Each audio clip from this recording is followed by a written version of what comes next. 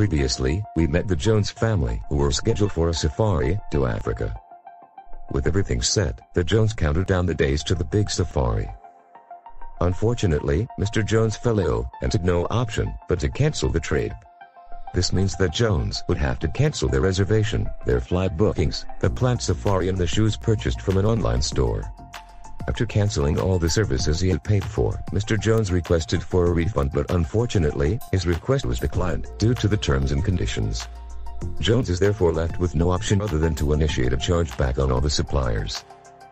To launch a chargeback, the online shop would need to provide DPO with any invoices, receipts relating to the customer, identification documents of the customer, any correspondence with the customer, terms and conditions at the time of sales with click to accepting if reserved on website, credit notes offered or other solutions provided due to COVID-19.